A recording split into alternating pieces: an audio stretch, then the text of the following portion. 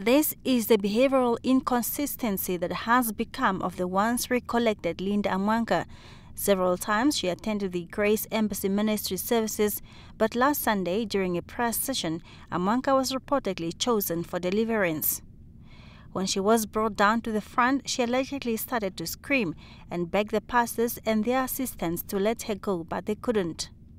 It was prophesied, among others, that her weave was harboring the devil and a friend is behind it.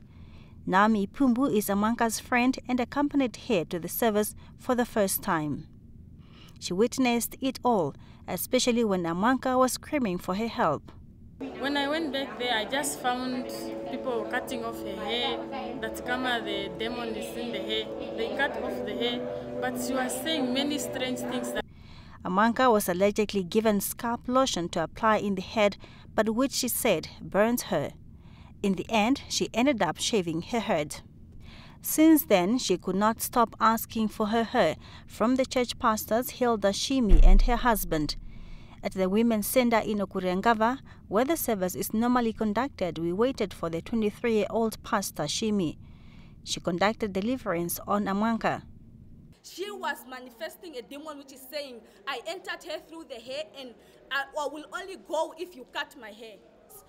When I pray for people, I see the demonstration of the power, which is the power of God. I know my hands are clean. All I'm using is just the power of God.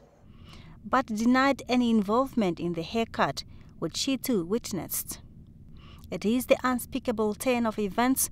Amwanka's deliverance somehow failed. So what is going to happen now? Because she really looks mad. For me, she looks mad. Yeah. What is going to happen?